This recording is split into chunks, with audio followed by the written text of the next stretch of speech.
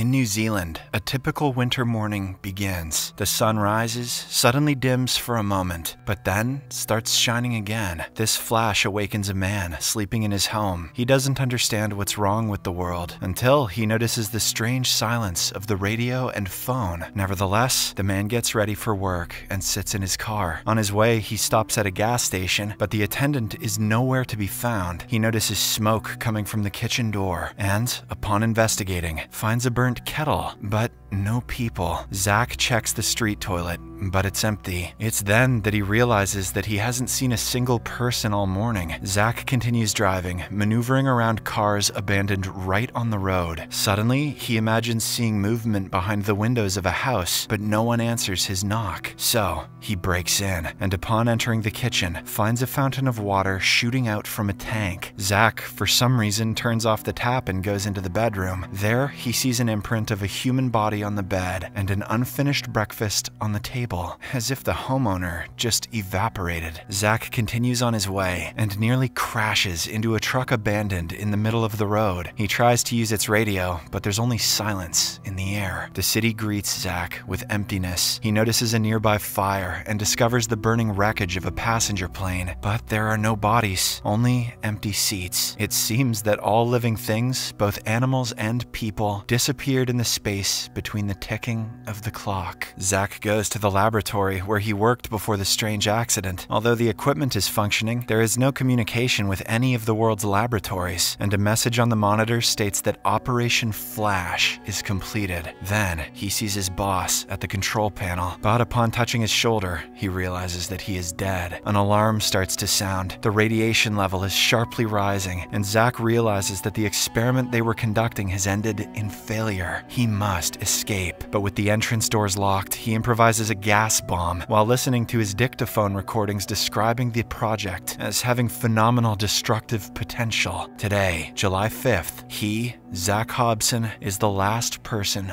on Earth. At this moment, the gas cylinders explode, blasting the doors open, and Zack gains access to the other floors. He doesn't lose hope of contacting someone and sends a signal with his phone number into the network. Then he writes announcements of the same content everywhere he can, but the phone remains silent. Zack finds a police car and broadcasts his message through the streets, to no avail. After a week of attempts to contact other people, Zack moves into a luxurious mansion and begins to loot the expensive stores of the city. He drives trains and plays billiards by himself, but despite the surrounding luxury, his mental state begins to deteriorate. One day, he puts on a woman's nightgown and declares himself president of this quiet Earth, delivering speeches in front of cardboard images of Adolf Hitler, Queen Elizabeth II, and Pope John Paul II. When the power goes out, Zack, losing his mind, goes to a church, shoots and removes a Jesus statue from the cross, and declares himself God. After that, he comes across a huge truck, and driving it into town, he runs over a baby stroller. Something snaps in his mind, and he rushes to the stroller, only to find it empty. Sitting at the wheel, he puts the barrel of a shotgun in his mouth, but refrains from pulling the trigger. This incident helps him snap out of his madness. Zack returns to a normal life, swimming in the ocean and setting up his home with a generator. One morning, while gathering necessary items, he sees a young woman with a gun, but suddenly she throws herself into his arms, overjoyed to finally meet someone alive. In the evening, she shares her survival story after the disappearance of her loved ones. She also saw the body of a deceased baby, undecayed. Zack shares his feelings, feeling as if they are dead and in another galaxy. Joanne, falling asleep mid-conversation, dozes off on the couch. Zack, afraid to leave her side, drinks champagne all night, affecting his condition in the morning. They now begin exploring the deserted cities together. They stop at a roadside motel, where Joanne suggests they continue searching for people. The next day, they split up. Joanne goes to one part of the city and Zack to another, keeping in touch via radio and agreeing to call every half hour. But their search yields nothing. Suddenly, they both feel a strange pulsation. Joanne calls Zack, but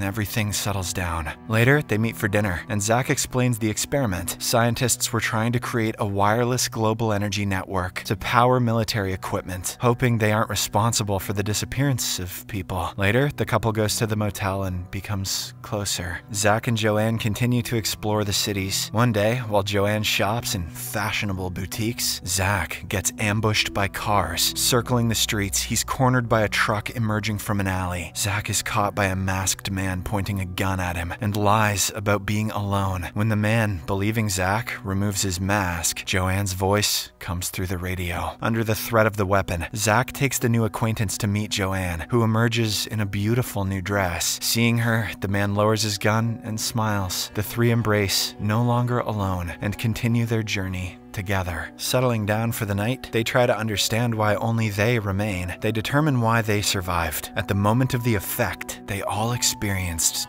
death. Appy was drowning during a fight with a friend. Joanne was electrocuted due to a faulty hairdryer, and Zack had an overdose of pills, feeling guilty about the dangerous experiment. And all of them saw a red light they didn't want to return from. Later, they stop at Appy's house, where he sits down at the piano and plays for his new friends. At night, hearing singing, Joanne steps outside and sees Appy singing at the grave of an elderly woman. She returns to the house and sleeps separately from Zack. A love triangle begins to develop, but Zack is more concerned with his scientific observations. Meanwhile, Joanne discovers that Appy killed a friend's wife, which is what caused their fight. She's shocked, but Appy is unapologetic. It was a necessity, and he decides his own actions. Zack finds the woman in a state of confusion and tries to find out what happened, but she refuses to talk. Zack attempts to take Joanne away from Appy's house, but Appy objects. Why should he make decisions for others? Is he the eldest here? Zack accuses Appy of having hurt the woman, and Appy takes his words as racist criticisms. In the end, an angry Zack gets into the car and drives away, but Appy follows him. Joanne also finds a free car and sets off in pursuit. Appy catches up with Zack and forces his car off the road. Fortunately, Zack is only slightly injured. Appy comes down to confront him, but Joanne, arriving at the scene, pulls a shotgun out of Appy's car and points it at the fighting men, tired of their rivalry. Then, Zack confesses that he swallowed pills because he understood the danger of his experiment. The group continues their journey together. Appy tries to understand how scientists could have allowed such a disaster. Zack blames the Americans for not providing all the data, and others for not understanding the full horror awaiting Earth. They reach a house where Zack finds computer data indicating another catastrophe will happen at 6 a.m. the next day. Suddenly, another flicker occurs. Appy sees the floor become a wall, and Joanne can't find her companions, panics, and starts calling for them. Zack exits onto the street through a transformed corridor as everything returns to normal. Appy embraces Joanne, who is recovered, and blames Zack for miscalculating the time. It already happened, but Zack insists it was only the beginning. Appy suggests disabling the system by destroying Zack's lab. The man leads them to an explosives warehouse, and the three, setting aside personal conflicts, load a truck full of explosives. Zack reminds that his boss pressed a button and a cataclysm occurred, but the anomalies continue to this day. So, it's not about the button. Then, Appy recalls an incident when an Indian boy accidentally broke a staff at the beginning of an eclipse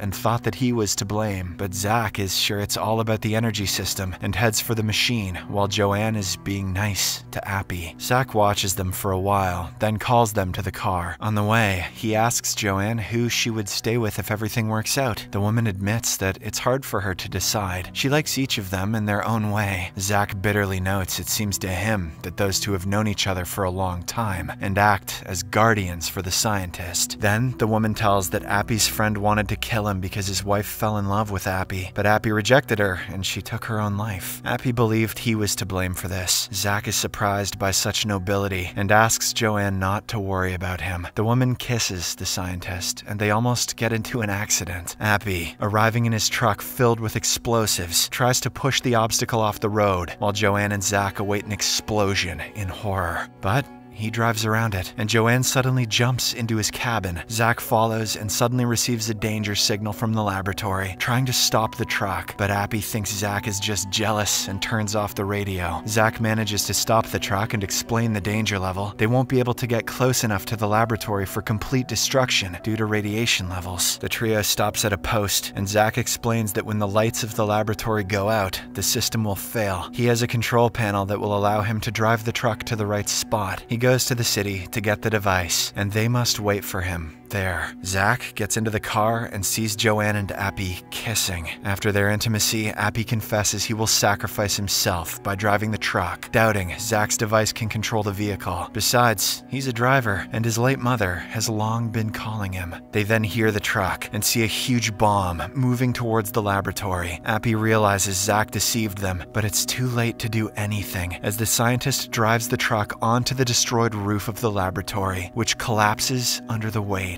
The second effect occurs, activating the explosives. A bright red light surrounded by a dark tunnel is seen. Zack regains consciousness on the beach and sees strange cloud formations rising from the ocean, resembling water spouts. He walks to the water's edge in shock, observing a huge planet surrounded by rings rising above the horizon. As the only survivor of the new effect, Zack, holding his dictaphone, looks at his unearthly surroundings in confusion and despair. The plot of the story is based on a real incident involving an American tourist who visited New Zealand in the 1970s. The fact is that New Zealanders sleep late on weekends, and when the man walked the streets of Auckland one morning, he found the capital completely deserted. His tale of feeling like the last surviving person on Earth inspired Craig Harrison's novel.